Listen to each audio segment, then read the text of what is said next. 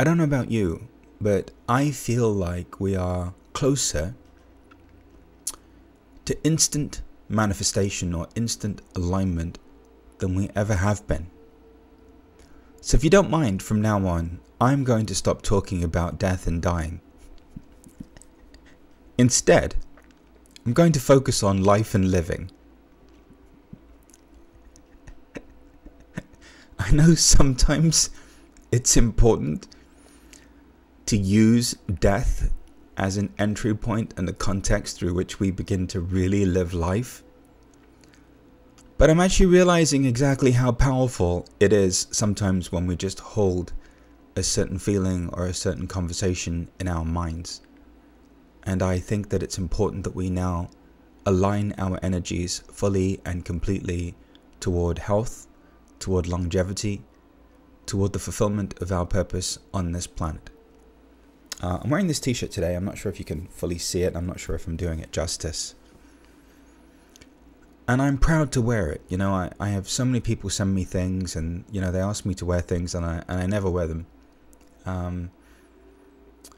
But I'm wearing this t-shirt today because it's the culmination of what happens when somebody commits, is consistent, and repeats over and over and over again. So this t-shirt is by a member of our community, Gabriel Dorr. He's an installation artist, and he is one of the most successful and prominent installation artists in the world.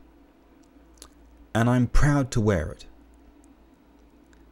I'm proud to wear it because I've been able to witness in front of my eyes the unfolding of an individual.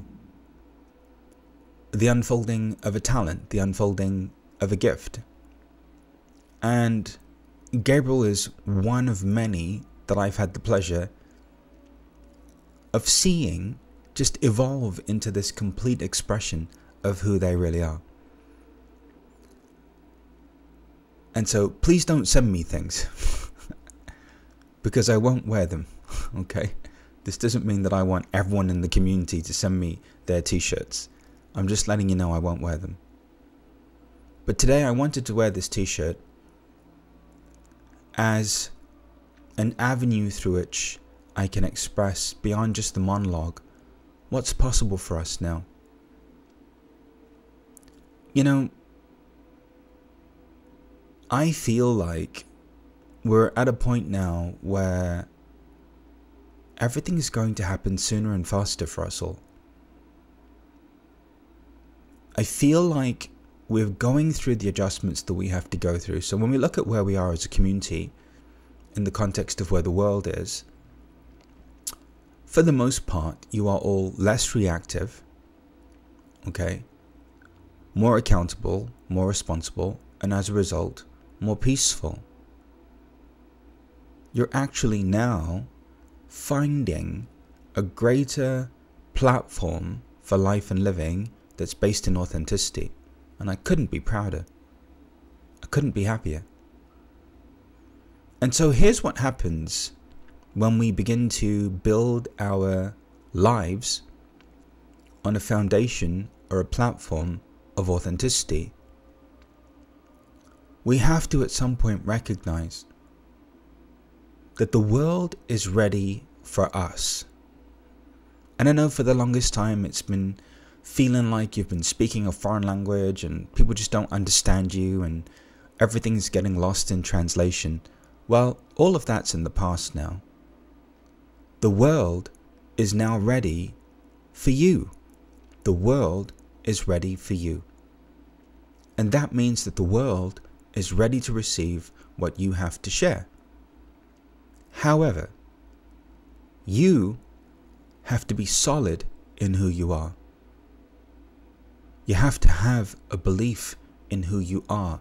You have to have a level of consciousness that supports that contribution.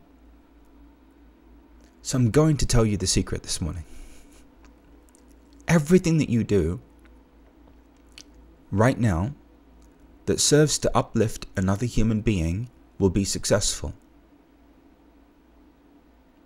So everything that you do that reminds people who they really are, why they're here, that inspires them, that challenges their worldview, that points them back to themselves, everything will be successful. And here's why. Because we're in the middle of an evolution. And that's exactly what's required.